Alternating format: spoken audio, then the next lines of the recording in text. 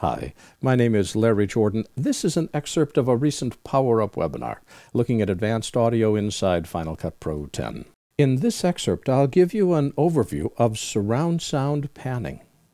Now, Final Cut has built into it surround panning. I'm not sure I want to do a surround mix inside Final Cut, but we can definitely do some surround panning. Here's how this works.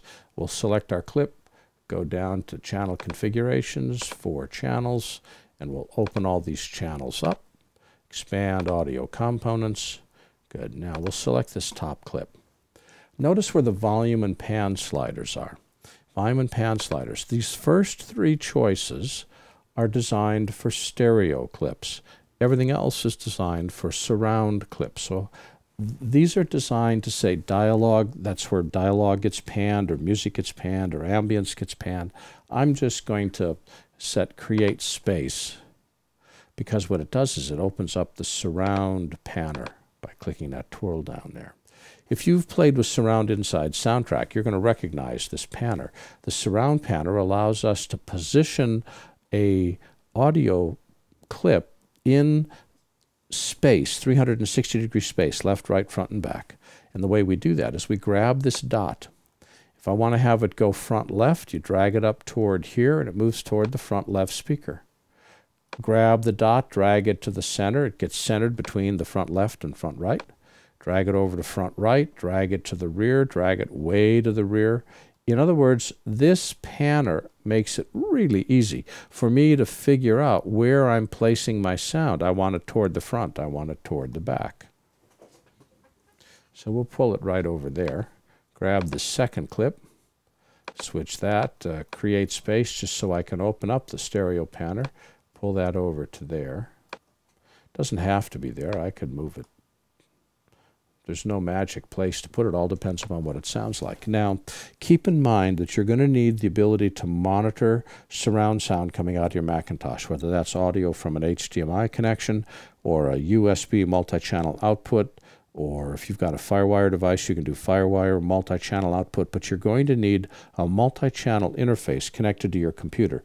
The Macintosh natively with the headset port only supports 2 channels out, so you're going to need something else. Plus you need 5 speakers and a subwoofer. Final Cut supports 5.1 surround mixing.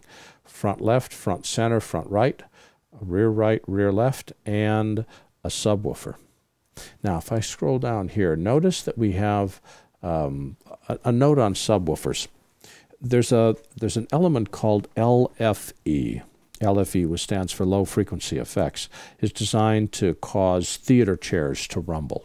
You don't need to worry about LFE at all. All you need to worry about is mixing this so it sounds good. A subwoofer grabs all frequencies of sound that start about 80 to 85 cycles and go below that. So it grabs that. It's got its own built-in crossover network. It grabs all the low frequencies and feeds them out to the subwoofer. The reason we don't really care is deep bass audio is totally non-directional. Your ear does not have the ability to listen and figure out, the bass is coming from front right or front left. It just sort of fills the space. You can't localize it. We can localize high-frequency sounds, but not low-frequency sounds. Oh, by the way, here's a really cool tip you can use for a party. You know the lowest note on a piano, the one all the way to the left? When that's tuned properly, it has a frequency of 27.5 cycles per second, 27.5. And the lowest frequency that human hearing is generally agreed to have is 20 cycles per second. So it's 7.5 cycles above the deepest frequency the ear can hear. And the highest note, 88 keys to the right, the very highest note that goes plink, is 4,186 cycles per second. So a piano goes from 27.5 to 4186, and all 88 notes are between those 2 frequencies. Low frequency effects, the LFE, is designed for very, very specialized functions. All you need to do is worry about giving yourself a clean mix, and the subwoofer will strip off the deep bass automatically. By the way, never mix with a subwoofer unless you know that the subwoofer is going to be how the project plays back. Because if you start to mix for the subwoofer, you're going to find yourself minimizing the bass.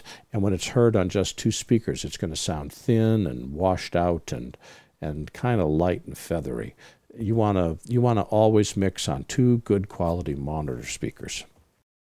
This has been an excerpt of a recent Power Up webinar, taking a look at advanced audio inside Final Cut Pro 10. If you need to stretch your training dollars, a subscription membership to our video training library saves you a lot of money. Access all of our training videos for a low monthly price of only $19.99.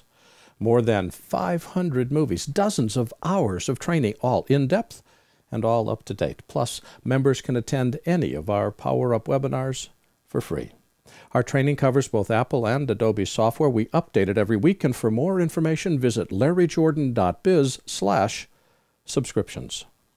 For the complete version of this online training, please visit our store at larryjordan.biz/store and look for webinar 97.